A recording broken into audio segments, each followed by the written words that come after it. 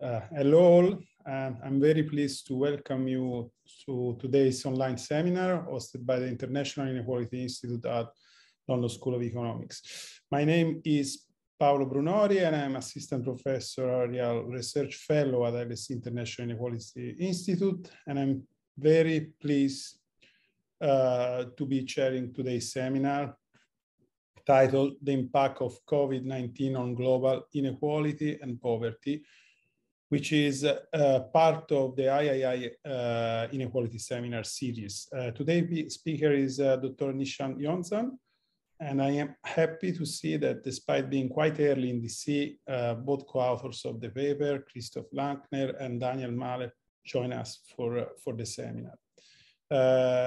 Yonzan works at the Poverty and Inequality team in the Development Data Group at the World Bank, and he contributes to the group's global agenda on measuring poverty and inequality. His research focuses on the cause, consequences, and measurement of poverty and inequality. This is a Zoom meeting, it's not a webinar in the classical format of a webinar, is a little less passive, so we can see our audience and the audience can interact with the speakers. So I would like to ask you if you can please keep yourself muted, but maybe if you can keep on the videos if it's possible. Of course, there will be occasion for you to ask questions to the speakers after the presentation, and I ask you to do it or raising your hand. I will check this, but I also will check the chat so you can paste your question directly in the chat, and I will read it. But in both cases, please, before you ask a question, state your name and affiliation. I also would like to mention the next upcoming event, the III, which is another inequality seminar titled Global Wealth, Gender and Carbon Injustice, New Findings from the World Inequality Report 2022. And this seminar will take place at the same time next Tuesday, 1st of February. The link to this event and more upcoming events can be found in the chat. And I will now leave the floor to Dr. Yonzan, and many thanks to all for joining the event. Thank you so much, Paolo, for the kind introduction. I don't know if you can see my slides there. Let me put it on full screen. Yep. Yes. Okay. Perfect. Thanks a lot. Thanks everyone for being here, and special thanks to the organizers for putting this together and inviting us. I'm just trying to get my Zoom screen as small as the screen as small as possible so that it doesn't block my slide here. Okay. So thank you very much for inviting us. Christoph Lackner was there if you look for him with a baby probably, and Daniel Mahler and myself. We've been thinking about this and working on this for about 2 years now, and you know, it's a pleasure to be here to share some of our thinking behind the topic, and then also some of where that thinking has led us to. I just want to also say that while we are all the authors affiliated with the World Bank, the opinions expressed here today will be our own and not that of the bank. What I'm going to do before we start is I'm going to take a step back, and I urge you to do the same, and think about the topic itself, like global inequality, global poverty. And I see that I was just browsing the people here and the names there while Paolo was speaking. There are quite a few people who are here today that have thought on this and worked on this much longer than I have. But I don't think anyone will disagree when I say that it's a pretty difficult topic, a challenging topic, just a number of things that one has to think about. At least I have found it very challenging. And also the introduction of COVID and having that at the background or the foreground doesn't make it less challenging. Our approach always has been for this study to sort of best utilize the resources that we have, the data and etc. And hopefully today, some of our assumptions and methodological choices will reflect that. Of course, one big reason for us to be here is a little bit selfish, in a sense that we're here to solicit as much feedback as possible. So do feel free to jump in and share comments and thoughts and anything that could improve our thinking at this end. Okay, so why do we want to think about a difficult topic? Well, we know that COVID started and still is predominantly a health crisis, but then it has had tremendous economic impact, negative impact. And the negative impact turns out has been very disparate across regions, across geographies, and across households. What we want to do is we want to identify sort of the more severe effects, economic effects, and in doing that, hopefully that will help policymakers and others to sort of design their policy and etc. for recovery. Okay. In doing so, what we will do is we'll go back to the literature on global poverty and global inequality and use their assumptions and methods wholesale. There's a deep literature spanning probably 3 decades or more, some of which we have listed here, and there are a lot more than this. So we'll be borrowing quite a bit from them. In terms of poverty during COVID, global poverty, we ourselves have been doing quite a bit over the last year and a half, putting out certain updates of poverty and estimates and so on and so forth. And there are others who've done the same, for example, Sumner and his colleagues and others. In terms of inequality, there's been quite a few papers at the country level and a few papers that have looked at various country groupings. At the global level, there hasn't been one that's meaningful. What I mean by that, obviously, there are a few papers that I've listed or reports that I've listed here, and the Deaton paper jumps out. But what Deaton did was he looked at the cross-country differences using per capita GDP. So there he ignored the within-country differences, right? And we have done something similar, not accounting for the within-country differences before as well, using household surveys and income and consumption from those surveys. What we'll try and do today is try and not only account for these cross-country differences, but also within-country differences, and try and get to an estimate of interpersonal inequality. We'll try and figure out the welfare of people in that sense. Okay, and the concept for global inequality is Branko has termed it concept 3. That's what we're looking at today. To do this, what we'll require is obviously a starting point, which will be our 2019 distribution. What we will do is we'll try and derive a distribution for all countries for 2019. And then we'll grow that 2019 distribution forward to 2020. Okay, we'll have the quote unquote actual COVID influence distribution, but we'll also create a distribution that's a counterfactual. And the reason for doing this counterfactual 2020 distribution is because there are changes that have happened from 2019 to 2020, which perhaps would have happened without COVID happening. And what we want to do is we want to net out those changes. And using counterfactual, we try and net out the changes to get the net effect of COVID. Okay, and that's sort of the plan today. So let's start with the 2019 distributions, and we have a few countries. We have many countries with distributions, household surveys for 2019. We'll use those, obviously, but there are also many countries that do not have household surveys in 2019. So for those surveys, what we will do is, for instance, in this example here, we have a survey that is from 2016.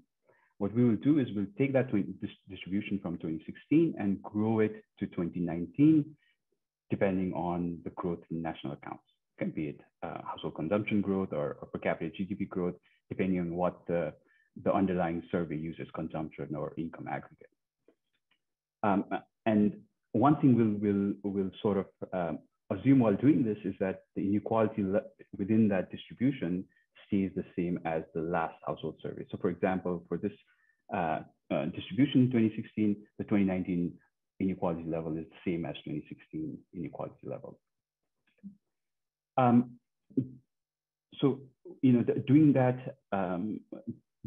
there's obviously positives and negatives of doing that. The positives for us for doing that is that this is exactly what the World Bank does in reporting global poverty numbers. And then what we are able to do then is when we calculate our poverty and inequality estimates in 2020, we can go back 30 years and compare that directly to the changes in the last 30 years.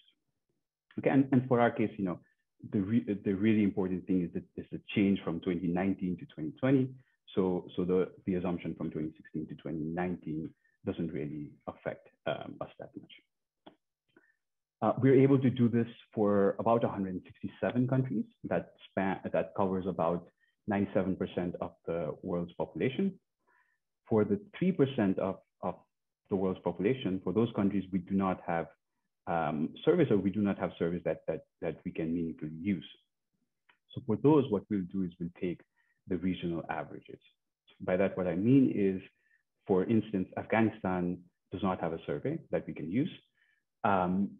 We will take the average of the other countries, the weighted average of the other countries in South Asia to get a distribution that we will use for Afghanistan. Okay? And since it is only 3% of the global population, for the global estimates, it does not affect those that much.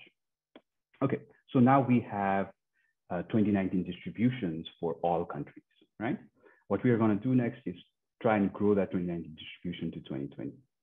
First, let's talk about the counterfactual 2020 distribution, and that is fairly straightforward. We'll use the same mechanics that we used for the 2019 distribution. We'll take the growth rates that we have from before the crisis, so it does not account for the crisis, and then grow the distribution from 2019 to 2020. The growth rates come from macro and poverty outlooks of the World Bank. They are released every spring and fall, so we'll use the last one before the crisis, which is from fall of 2019. Okay. One thing to sort of note is that we only have growth in GDP, so we have the growth of GDP per capita, right? So it turns out that household consumptions, the average consumption in household surveys, do not grow at the same rate as per capita GDP rate. They grow slightly lower than that, though lower than per capita GDP growth rates. So to account for this, what we'll also do is, for instance, if a country grows at 1% per capita GDP, then we'll go to the households in the country and say the household incomes or consumptions grow by 0.85%. So we'll shave off a little bit of growth in that manner. Okay, and that way we have the counterfactual distributions for 2020. Okay, next, what we want to do now is to build our quote unquote actual COVID influence distribution for 2020. It would be wonderful if we had that data from the National Statistical Offices. As you can see in the map, there are basically 7 countries that we have data for so far. Okay, and the data comes in the form of something like this for the US, where what we are trying to get to is an equivalent of disposable household income growth. For the US, they present it in a tablet form as growth for each quintile of the distribution, right? And then we'll take that growth from 2019 to 2020 and go back to our 2019 distribution and grow the quintiles according to these growth rates. So we'll do that for each of those countries. For the US, just to make a note of this, we do see that the lower quintiles, the poorer quintiles, grew much higher than the higher quintiles or the richer quintiles, and we'll come back to this in a little bit as well. we have 7 countries from the NSOs. For the next option, or the next best option that we have, and we're calling these, by the way, methods, and you can think of these as data sources. So our second best option is to go to the World Bank's what we call phone surveys, but they are, I think, formally referred to as high frequency monitoring surveys. We can go to these phone surveys, and the phone surveys have some were conducted over the period of the crisis, and in particular, they have a question that we want to use, which is basically how much income or total income of the household has changed, or not how much, sorry, if your income has changed since the start of the pandemic. And the household responds by saying either they have decreased their total income, they have increased, or they have had no change in their income. Okay, and we will use this information from the phone surveys. The negatives of the phone surveys is that we're not able to link the households in the phone surveys to our underlying 2019 distribution. And in the phone surveys, we're not able to identify which quintile of the distribution or which part of the income distribution the household belongs to. The second problem is that we also do not know what the size of those losses or gains were, right?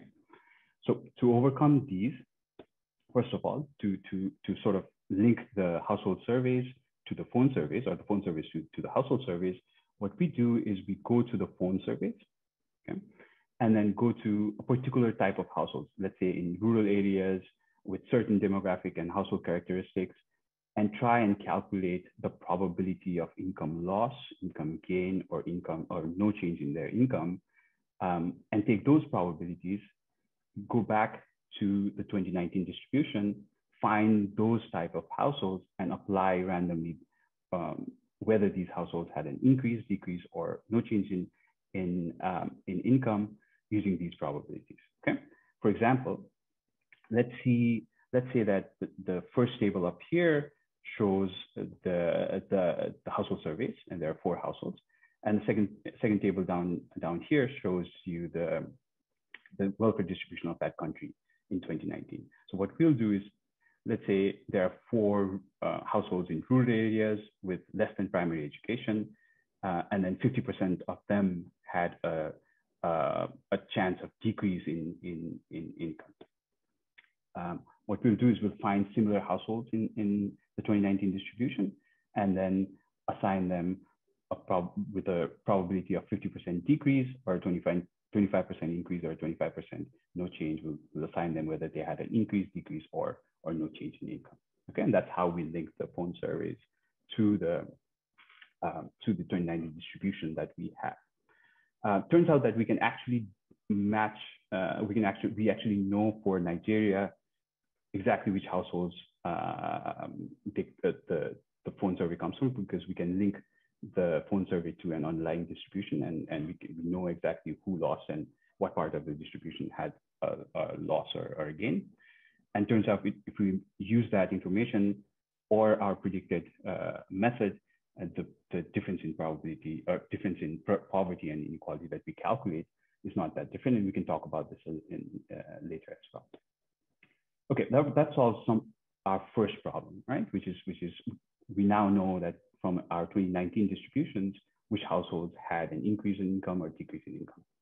Now, the second problem is obviously we don't know how much that increase or decrease is, right? And to overcome that, what we are going to do is we're going to start with what we know, which is we have 2 areas, rural and urban areas. And within those rural and urban areas, there are 3 groups of households, which is those that had an increase, those that had a decrease, and those that had no change in income, right? So what we are going to do is we're going to add up those growth rates for each group of households, right? If we do that, for instance, take the growth rate of those who had an increase in income, the plus sign, multiply the share of income coming from that group, do the same for those who had a decrease in income, and do the same for those who had no change in income, we'll get to the aggregate growth rate, total growth rate of the rural areas, okay? We can do the same for the urban areas as well. Additionally, what we know is for those households that did not have a change in income, the growth rate is just 0. So we can just ignore that and drop that from our expression. So we have a starting point here. The second thing we also want to know is if I aggregate everyone in the rural areas and everyone in the urban areas, then that's everyone in the country, right? So if we aggregate everyone's income or growth in the country, we should get somewhere close to the national growth in national accounts, right? So we should be at least consistent with that. So using these information, we'll try and back out the size of the income growth or income changes. The problem is that the national accounts do not have growth in rural areas and or do not report growth in rural areas and growth in urban areas, firstly. Secondly, obviously, we still don't have that who had an increase and who had a decrease in rural and urban areas, right? To overcome the first problem, we have to make an additional assumption, which is that we do have in the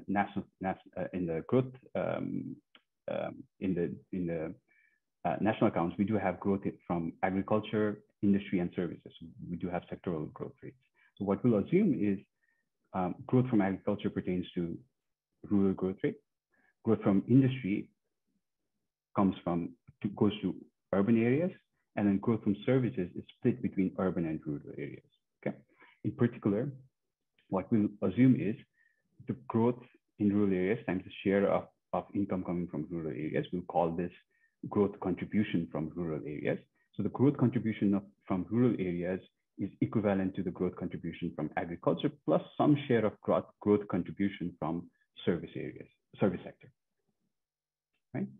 And same for urban areas, right? So that would be our way to sort of assign how much there was growth in rural areas versus how much there was growth in urban areas. This equation 1 at the bottom basically rewrites this in terms of contribution, adding that small CL to that.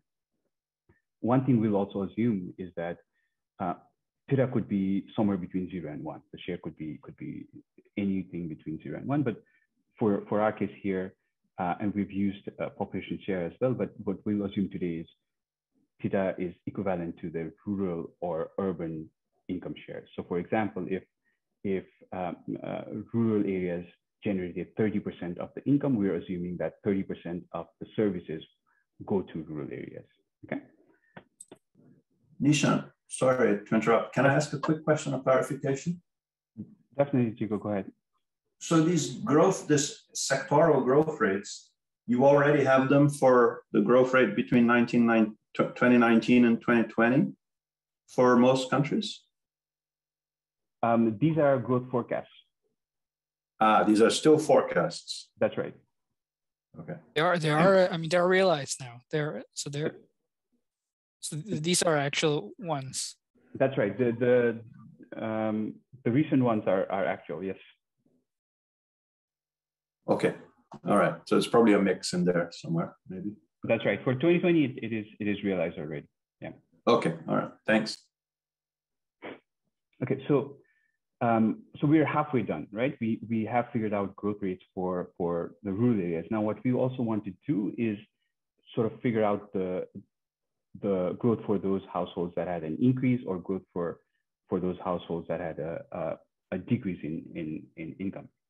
To do that, we just have to assign a growth rate for one of those, right? What we'll do is we'll assume that for those households that had an increase in income, those increases were equivalent to the increases in what we had assumed, what we had forecasted before the crisis. So, for example, if the rural areas were supposed to grow at 5% growth rate before the crisis, we'll assign that 5% to those households that had an increase in income. Okay, that allows us then to just back out the growth rate in rural areas. Okay, I'm just rewriting equation 2 here in terms of growth contribution so that we can equate it to equation 1. And then when we do that, we can simply back out the growth rate for rural households that had a declining growth. So we have growth rate for rural households that had that had an increase in income. We had a growth rate for rural households that had a decrease in income, and the same process for the urban areas as well. So we have those growth rates this way. One problem still exists, which is that suppose there are 100 households, right, in rural areas with a decline in income. We know that the average growth rate is this G rural negative, or let's call it -3%. We know that the average growth rate should be -3% for that 100 households, but we do not know, if one household grew by -1%, the other by -5%, or so on and so forth. What we'll assume is that everybody grew by that -3%. Turns out that we have some robustness to discuss later, but then turns out that even if we assign them different growth rates, the inequality and poverty statistics don't change that much. Okay, so that gives us some countries with the NSO data. We have the 2019 distribution for those countries. The phone surveys, we add 40 odd countries with the phone surveys. We still have a lot more countries, and our map is still empty. Okay, so what we're going to do is we are going to rely on the literature and country level studies to get some sort of statistics from those countries. So we'll apply those where they're available. These will be something like the tabulated data that we saw for the US. Where they are not available, we'll just use the sectoral growth rate split that we discussed for rural and urban areas using the sectoral growth rates. And then when those are also not available, we'll go to the national growth rates, the GDP per capita growth rates, and apply that to all households. There we'll assume distribution does not change within the country. And then finally, we have that 3% of households that just don't have data, and we'll have to use the averages, regional averages. Okay, so just to put that all together, here we have two tables. On top, the population coverage, and then on the bottom, the number of countries using each of those methods. So the methods are from the most preferred NSO data on the left to the least preferred regional average. And then for each region and globally, we have the share of population on the top table that comes from each of those methods. And on the bottom, we have the number of countries. Ideally, of course, we would obviously, the best case scenario would be everyone having data from the NSOs on the first column. But ideally, what we would like is most of the population to be within the first three columns. Those are our more preferred options. Rural and urban does give you some level of changes in inequality with 2 points, 2 growth rates. The least preferred options are the last 2 columns, which is using the national growth rates and regional averages. And luckily for us, there we have only 7% of the global population. Most of the population, 73% are in the first 3 bins. So what we discussed, the results we discussed today, will be based on this distribution. Okay? And we expect this to change a little bit in the next few months. Okay, so let's start with discussing some of the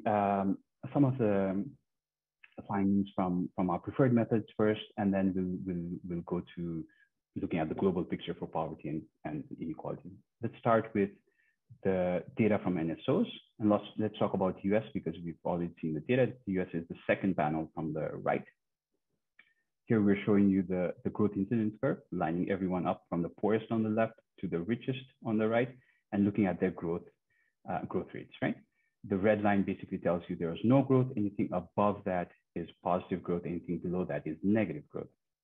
And as we noted earlier, the poorer parts of the distribution in the US had an increased, larger income, whereas the richer part of the distribution had a negative and less income, right? Growth. And we find this downward sloping growth incidence curve.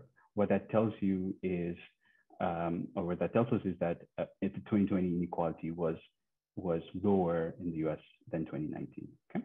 And if you look to the left of US, most countries, I know I'm pushing it for Korea there a little bit, but then most countries there have that declining, some sort of declining inequality for those countries. On the right, however, for Vietnam, we see the opposite, where the richer part of the distribution grew much faster or much greater than the lower part. And then we have that upward sloping growth incidence curve implying increased inequality in 2020 compared to 2019.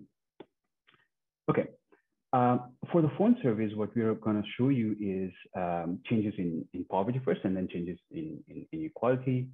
Here, let's start with the left panel. We've listed all the countries, and what we're measuring here is the change in extreme poverty grouped by the region they're in.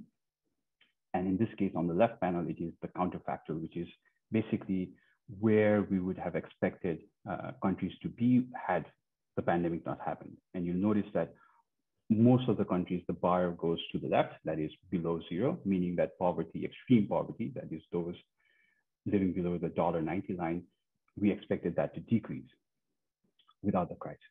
With the crisis, we actually expect the opposite, which is most countries will have an increase in extreme poverty. The third panel here on the right basically adds up the left two panels, which is the net effect of COVID. Okay, a way to think about this third panel is that in the left panel, you have those that were poor in 2019, but would have moved out of poverty in 2020. In the middle panel, you have those that were not poor in 2019, but were pushed into poverty in 2020. And the sum of those both groups would be the net effect, which is what we see on the rightmost panel. And unsurprisingly, Sub-Saharan Africa has some of the larger increases there. In terms of inequality here, what we are showing you is again, those countries grouped by the region and the change in Gini index. For those countries, the Gini change is represented in percent. So these changes are fairly small changes, first of all. And also the changes are mixed, some have increased, some have decreased. There are a few countries in Sub-Saharan Africa that had a large increase, whereas there are others that have a decrease, right? And we'll come back to this theme in a little bit as well. Okay, so for the next chart, what we're doing here is we're taking the group of countries with the phone service in red, those countries, 7 countries with actual data in blue, and then in green, we have those countries from literature survey.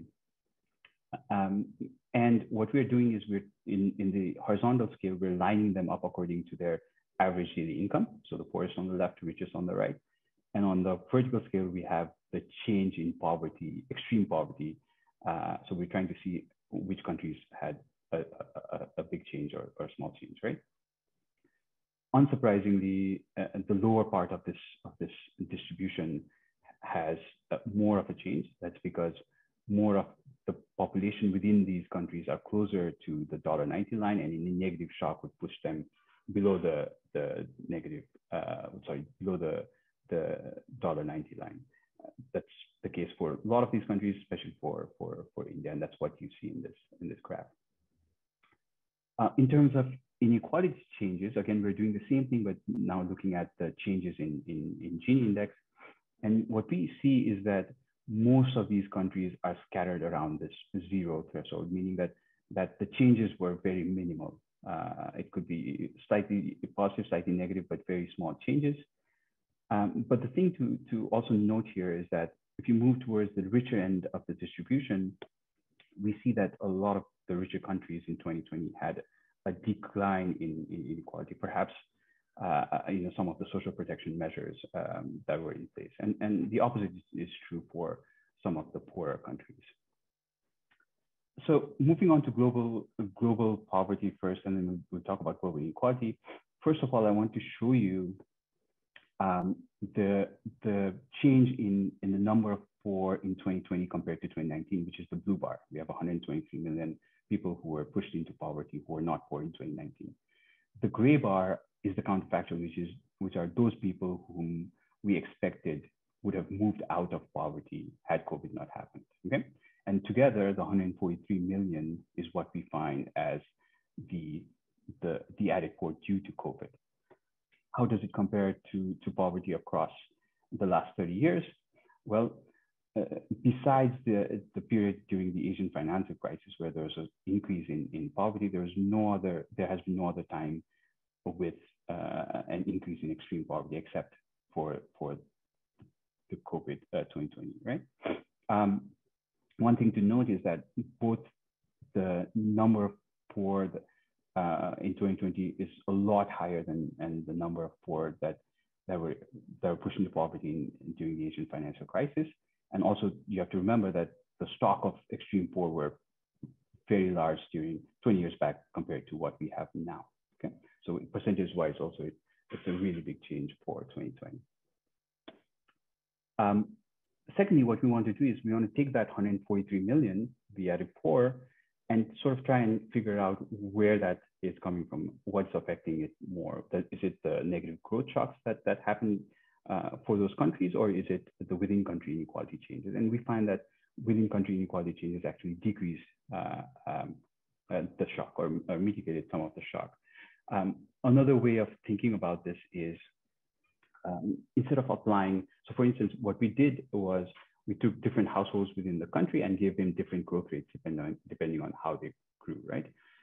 Instead of doing that, what we could have done is we could have said, okay, we're going to take the average growth rate of all households and then give everyone the average growth rate. If we had done that, that would be a distribution neutral growth rate within country. We would have gotten to somewhere close to 230 million added poor instead of 143 million. That does not change by much if we consider those three methods that we prefer with the sources that we prefer. Obviously, a lot of that the increase in poverty is due to India because a lot of their population is just above the $1.90 threshold, and the negative shock would push a lot of them below it. In this map, what we are trying to show you is how extreme poverty has been affected throughout the globe. And in blue, what we have are those countries that had either no change or a decline in extreme poverty, really no change for most of these countries. And then in red, we have those countries that had an increase in extreme poverty. The darker the color, the greater the increase is, right? And you see that this shouldn't be very surprising. You can draw a horizontal line across the map and you see where the global south is, and the effect is across the whole global south.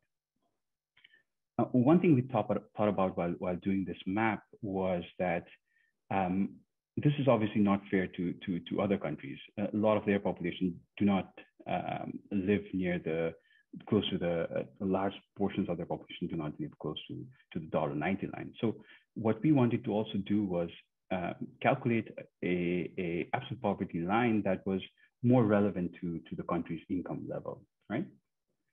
So we took a country and took the median income or half of the median income and subtracted $1 from that, which is basically also called the societal poverty line. So we drew a societal poverty line for 2019 for each country, okay? And then we kept that fixed for 2020, and then asked how many people moved across that line, be it above or below that line, right? And if we do that exercise, we find that many countries, the effect of COVID, what we can see in many countries, right? And that probably is closer to what has happened, which is a lot of countries have had significant effects on the bottom end of their distributions. Nishant, you have 5 minutes left. Sure, thank you. So, I've kept the bin same as before, and you'll see not only that more countries are in red here, but then more countries are in darker, deeper red, showing you the size of those impacts. Okay, for the last 5 minutes, let's just talk about global inequality. And let's start with this chart that is the growth incidence curve for the world, which is we're again lining up people from the poorest to the richest and trying to see how much welfare shock they had in 2020. There are 3 things to note. First of all, everyone had a negative growth shock on average, right? Everyone's below that 0 threshold. Secondly, there's a large shock for people living between the 10th and around the 40th percentile. Okay, that also corresponds to those living between $1.90 a day and $5.50 a day. Okay, and that sort of is consistent with some of the findings that it was the urban poor who were affected the most by the crisis. And thirdly, you'll notice that most of the distribution is upward sloping, meaning that inequality has increased, right? And how much has that inequality increased? Well, if you map out the Gini for the last 30 years, you will not find any other year where there was a marked uptick in Gini. This is the first time we'll have that. We estimate that increase due to COVID is 1 Gini point. What we want to do next is that break up that increase into how much of that is due to the between country portion of inequality and how much of that is within due to the within country inequality. And we find that just like before, within country inequality actually does not affect the global estimates as much. It is really the divergence between countries that is pushing this global inequality a lot. And for that, we're using the mean log deviation because it's easier to disaggregate. You can look at various samples of the global population, and you'd get somewhat consistent results. Obviously, the magnitudes change a bit. Okay, one final chart that we want to discuss is this chart that looks at the change in between country inequality over the last 30 years. What we have done is we have taken every 5-year interval starting with 1989, going all the way up to 2013, and then we jump from 2013 to 2017 because that's the last year with official global estimates, and then from 2017 to 2020. Okay, and what we find is that in each of these intervals, really the distance between countries has been decreasing, and the greatest decline had been between 2008 and 2013. So what this bar is telling us is that in 2013, countries were 16% closer to each other in terms of income compared to 2008. And that was obviously a big part due to the richer countries having a little bit negative shock, and then the poorer and middle parts of the distribution catching up as well, right?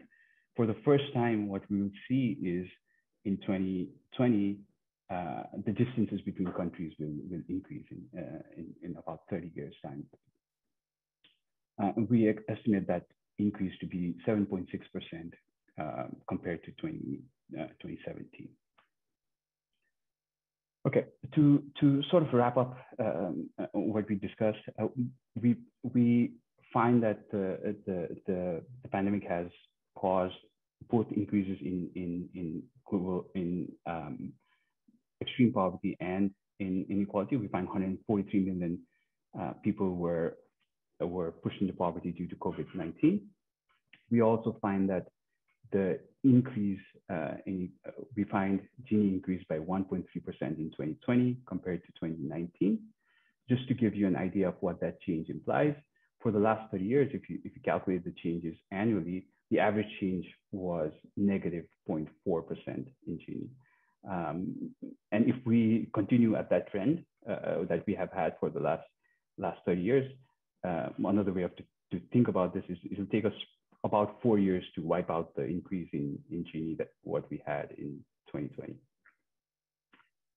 Most of the increases in the global Gini was due to the increased distance between countries, and we calculate that to be a 7.6% increase in 2020 compared to 2017.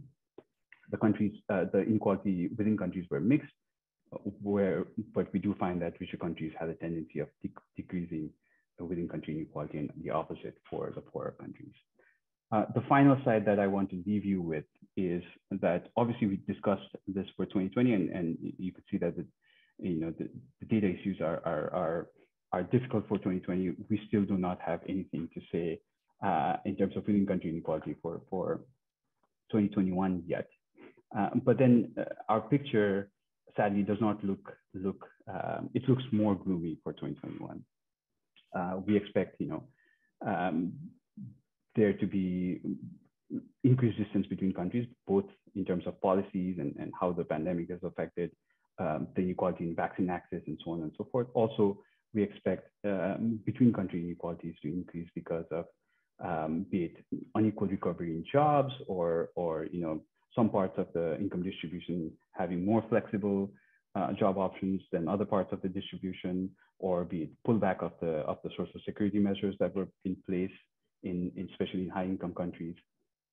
And for me personally, the loss in schooling for children is a big concern, not only for low income households, the difference between low income and high income households within the country, but also across countries.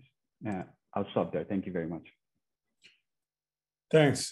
Thanks you so much for your presentation. I have the impression that we would have needed like a couple of hours to get a full presentation of this paper. It's really dense and interesting. I will now open the floor to questions from the audience. So please use the raise hand function if you want to pose questions, or you can paste question to your chat. Please, in both cases, you may want to state your name and affiliation. So, Chico, go ahead, thanks. Sorry, I was trying to see Chico Ferreira from LSE. I was hoping to see if somebody else would go first, but let me go first anyway. So thanks, Nishant and Christoph and Daniel, really interesting. Couple of questions. First on between countries, then on within countries. So on between countries, which seem to drive the increase in inequality in global inequality in your analysis, how different so what vintage of forecasts or growth data is this relative to Deaton? Because Deaton had also an increase in between country inequality, which he claimed was basically entirely due to India, right? And if you took India out, it wasn't there anymore. In fact, I think if I recall correctly, that's of course the world does contain India, so I'm not saying that there's anything wrong. I just wanted to understand whether the difference between your results and Deaton's are due to very substantial differences in the growth rates that he used relative to what you used, because you're coming after him, or whether it's still the case that it's primarily the effect of India. And on the within country, which I think is even more interesting, I think what may have shocked some people who haven't been paying attention recently is that where we actually have data, inequality has decreased within countries, which of course, I've been following and finding some of that evidence from the US and from a number of European countries and even from Brazil and so on and so forth. This is because those of us who, including me, who previously said this is all going to be inequality increasing, we underestimated the extent to which governments redistributed massively. Now it's quite possible that they haven't redistributed as massively in poorer countries, but nonetheless, how likely are you to still be overestimating the increase in inequality within countries where you didn't take into account that redistribution? Now, I understand that from the phone surveys, you've got people who say their incomes have gone up. But those, so those presumably are because of redistribution. Now, you had to make some big assumptions. You assume they were growing at the same rate as in the forecast. Whereas if we look at the growth incidence curve for the US and Australia and Canada, the poorer were actually growing above what would have been forecast for them. So may we still be underestimating the decreases in inequality in those poor countries? And is there anything that could be done using the amazing data set that your colleague Ugo Gentilini has about social protection to inform that question? Now, maybe it's just better to wait for the real data to come out, but some of it will take a long time. So those are my two first questions on between country inequality and on within country inequality. Thanks. So I'll take another question and I'll leave you then the chance to answer. Matti, please go ahead. Hi, my name is Matti Kohonen. I'm the director at Financial Transparency Coalition, and we published a report on COVID-19 social protection measures and how they were mitigating some of the rises in extreme poverty. And I think my question follows somewhat the previous speaker, because we saw that Global South countries spent approximately 3 to 4% of GDP in recovery measures.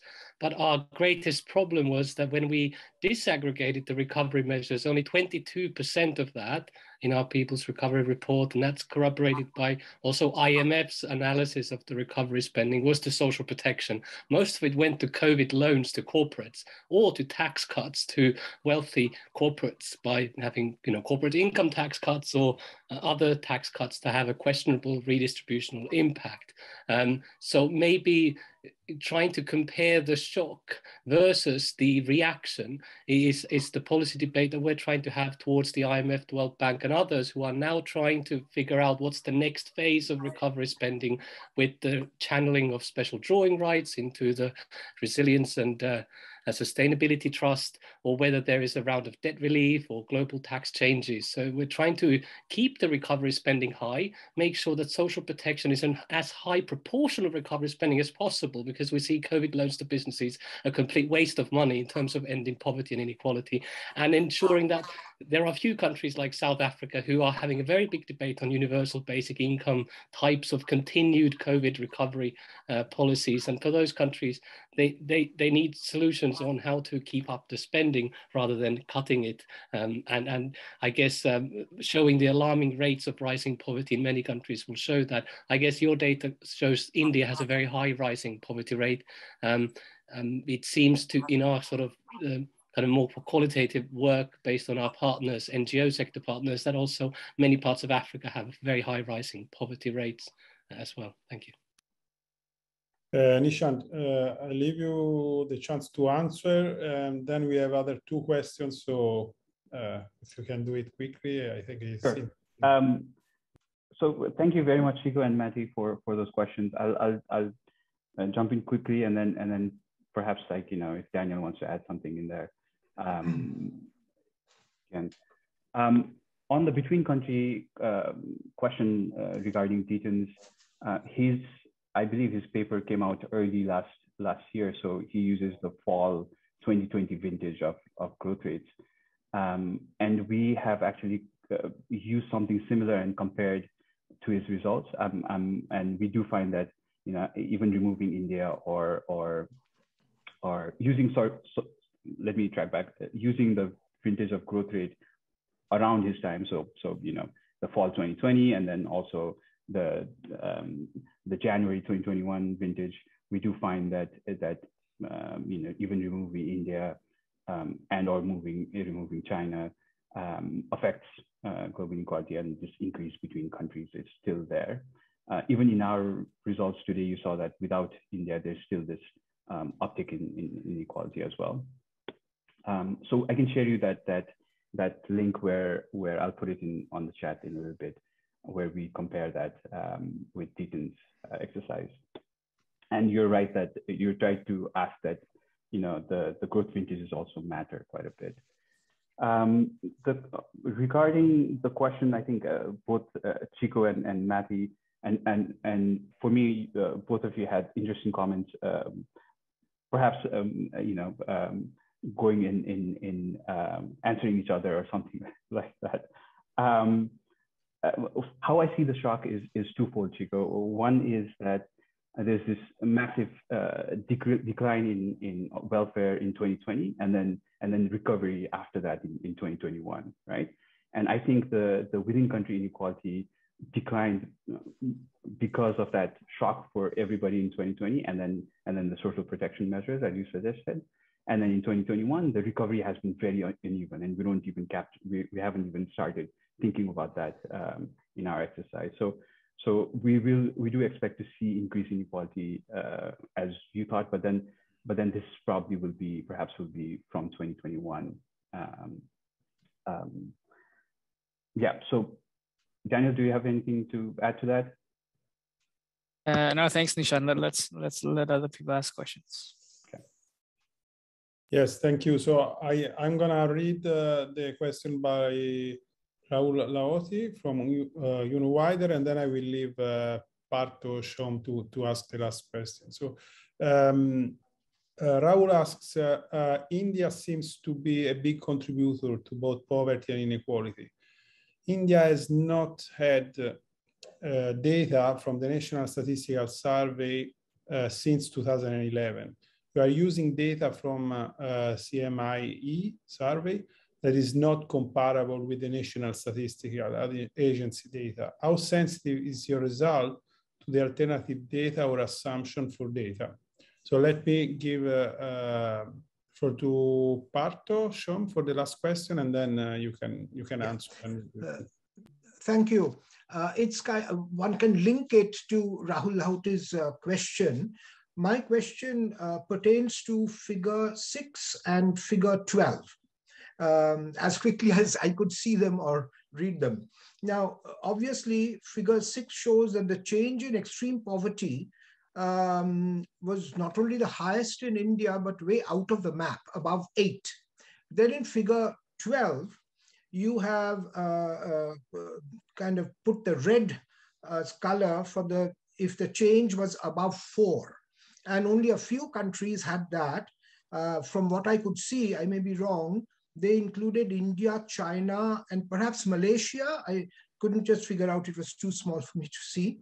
But so I was kind of thinking, could one say that to some extent, high growth rate countries also had the highest rises in extreme poverty or even poverty? And at the same time, your following table or diagram showed the importance of external factors vis-a-vis internal factors. So I was thinking, firstly, is my conclusion that to link the rise in poverty to high growth rate experiences, is that at all correct? And second, if it is correct, then in terms of the internal vis-a-vis external influences, how do you compatibilize them? That's my question. And unfortunately, I'll give you only 2 minutes to answer these 2 questions. So great, both questions on India. That's wonderful, just combining it together. I guess that was planned. On the data, yes, we are using CMIE data. And then we are going to use a CMIE version of the data that the World Bank team has been working on. They are actually trying to work around some of the concerns that there are with the CMIE data, and then try and update that with those certain corrections and so on and so forth. Once that is available, we'll use that instead of the current one that we're using. But some of our internal discussions have shown that some of the estimates are not going to be that different if we use that data compared to this one. Okay. The other question on why India having such a large increase, a lot of the population in India is very close, lives very close to the $1.90 line, be it below or above it.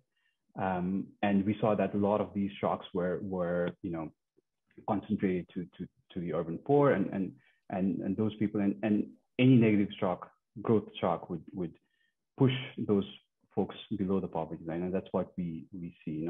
There's a large chunk of population in India that lives right above, which makes it very difficult. Anytime there's a negative growth shock, a lot of those people are pushed below that threshold, and that's what we find here. And that would be true for other countries that have populations in and around that threshold as well. Thanks, Nishant.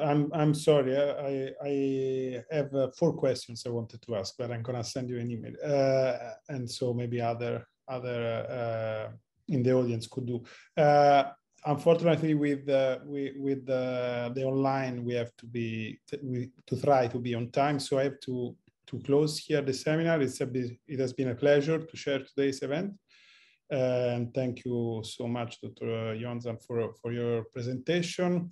And thanks everyone for attending. If you would like to know more about other events at III, please follow the link in the chat, and hope to see you for the next LSE Inequality seminar.